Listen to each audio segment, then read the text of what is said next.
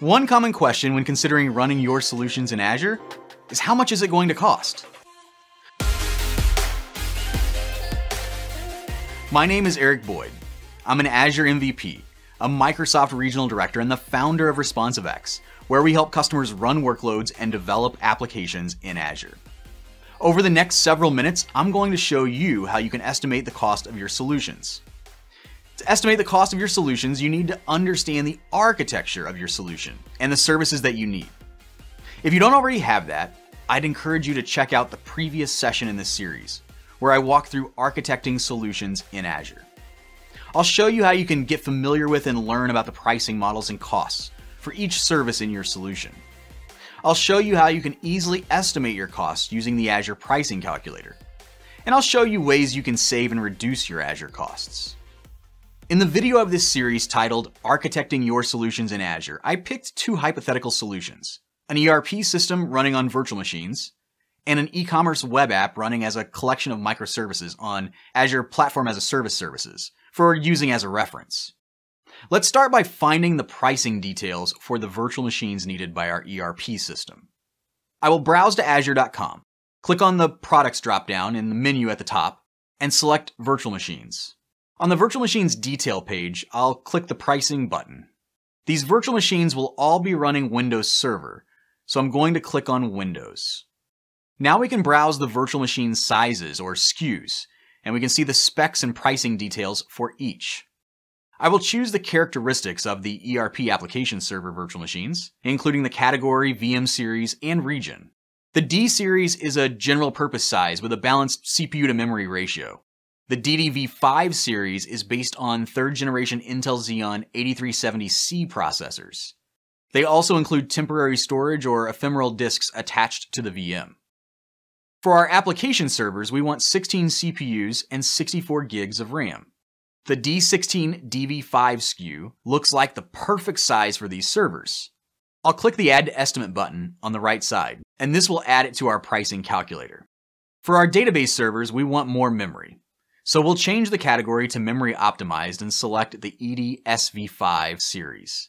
For these VMs, we want at least 16 CPUs and at least 128 gigs of RAM. And it looks like the E16 DSV5 is the perfect fit. I'll click the Add to Estimate button on the right side again and add it to our pricing calculator. I'll click View on Calculator, which will take me to the Azure pricing calculator. Once you know the Azure services you need for your solution and the sizes or SKUs you need, the Azure pricing calculator is a great tool for rapidly estimating your cost. You can also browse directly to the Azure pricing calculator from the pricing menu at the top of azure.com. Here in the pricing calculator, you'll see a banner at the top that lets you know that if you sign in, you can save and share your cost estimates with others. And I will sign in just a moment, but first I'm going to scroll down just a bit.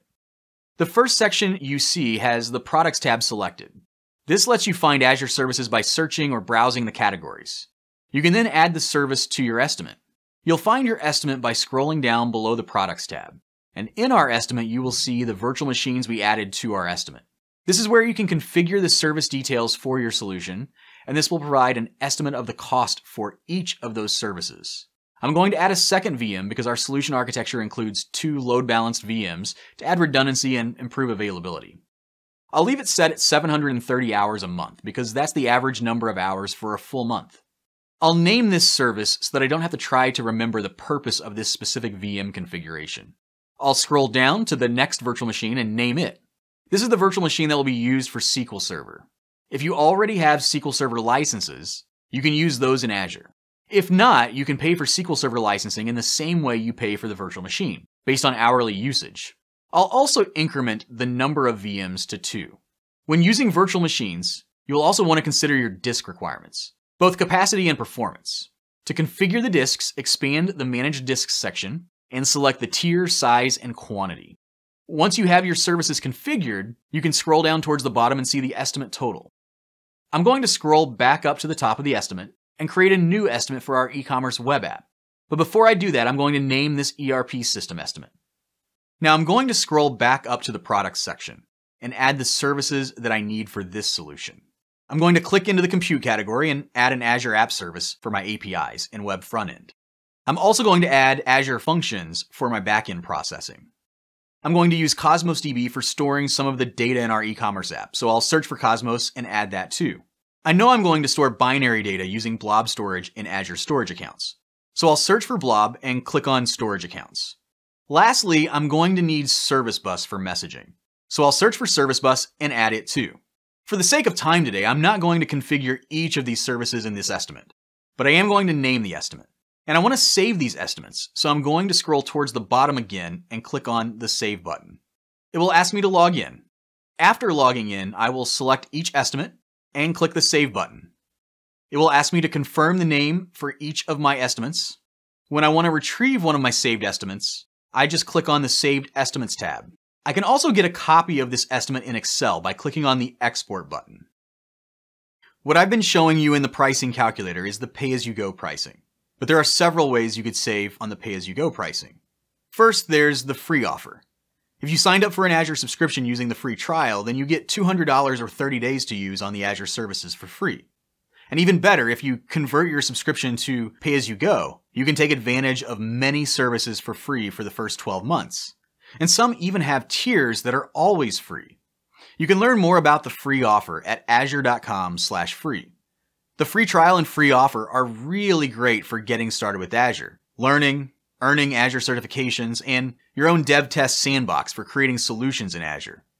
If you're a Visual Studio subscriber, there's also dev test pricing that provides discounts on services for non-production workloads.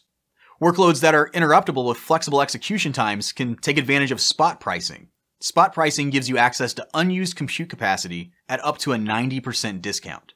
Workloads that have consistent usage and that you anticipate having deployed for more than a year can take advantage of Azure reservations. With reservations, you can save money by committing to resources for 1 or 3 years. And this will reduce your costs up to 72% from pay-as-you-go pricing. And lastly, if you have existing on-premises Windows Server or SQL Server licenses, you can use those in Azure with the Azure Hybrid benefit. This can save you up to 85% over the pay-as-you-go pricing. As an example, because we have existing licenses for our ERP system, we can take advantage of the Azure Hybrid benefit. And since it's going to have consistent usage and be deployed for many years to come, we can also take advantage of Azure reservations. Estimating the cost of your solutions running in Azure is an important step towards getting your solutions deployed into Azure. Before you can estimate the cost, you need to know the solution architecture and the services and sizes you will need for your solutions. If you don't have that already, and you need some guidance on how to do that, I'd recommend checking out the video in this series titled Architecting Your Solutions in Azure. Once you know the services, you can learn about pricing and billing models of each service on Azure.com. Using the Azure pricing calculator, you can estimate the cost of your solutions, save your estimates, and share them with others. And I recommend taking advantage of the many ways that you can save, including the free offer, Azure reservations, Azure Hybrid benefit, spot pricing, and dev test pricing.